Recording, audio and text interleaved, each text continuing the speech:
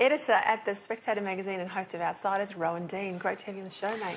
Good to see you, Peter. Great interview yesterday. Well done with Mike Pompeo. Oh, yeah, very good. Tell you what, you see people behind the camera, and then obviously we all watch them in front of the camera. And for years I've worked for politicians, so you get a good judge of the personal and the public.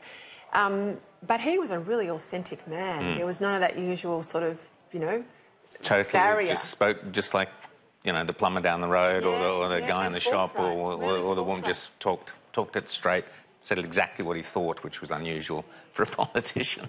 Hey, the difficult issue of abortion, and it's difficult for everyone, I think.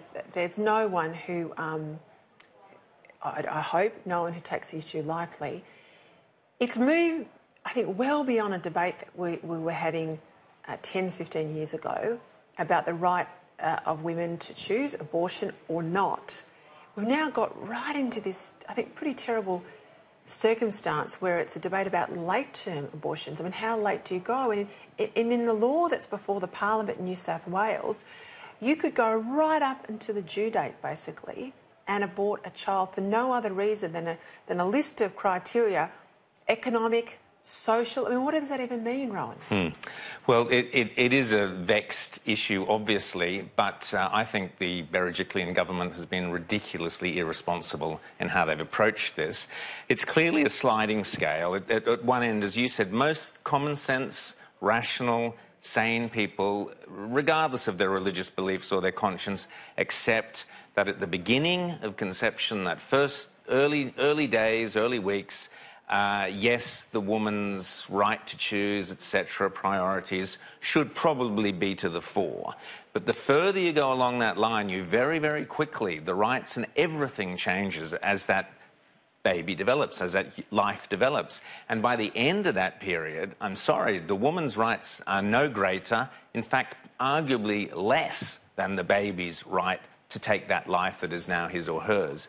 But what we are seeing is, you mentioned the left and the libertarian right, there's also a third group, which is the very weak-minded so-called centre-right people who just don't dare stand up to the left's push on this thing and somehow think, oh, we can pander to the left. And I think that's the issue here with the Berejiklian government. That's Turnbulitis. That's Turnbulitis. Absolutely Turnbulitis. You bet it is. And Gladys Berejiklian is heading straight into that path, into that trap.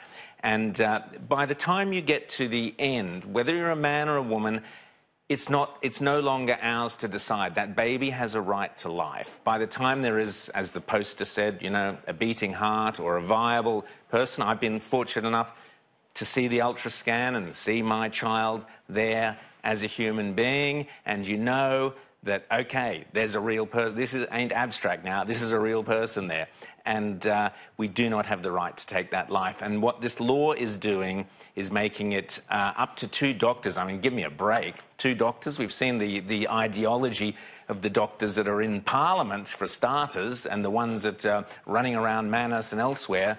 I'm sorry, the politicians do not have the right, Peter, to firstly make it that easy for a baby to be killed, but secondly, to deny doctors their own conscience. So the politicians are putting their own conscience above doctors' conscience. Let's jump in there to that question we heard about today, Dr. Hobart, that is his name, who was really faced with a very difficult situation for him professionally.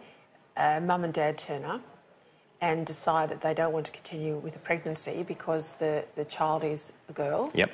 Now, in my lifetime, feminists marched in the streets about sex selection in places like China. And I have to say, and I am a feminist, one of the few on the centre-right who'll say that, I have to say, as women, we do not want to be in a situation, the most aborted gender is the female gender. Why on earth would we be allowing people in this country to remove a child from the womb for no other crime than that child's gender, than her gender?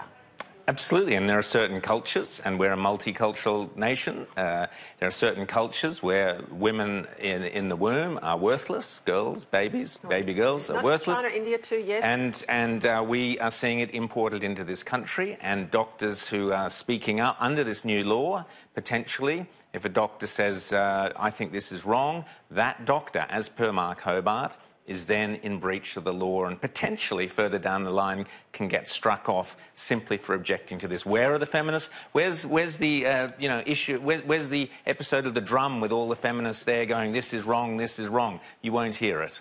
The left, silent on this issue.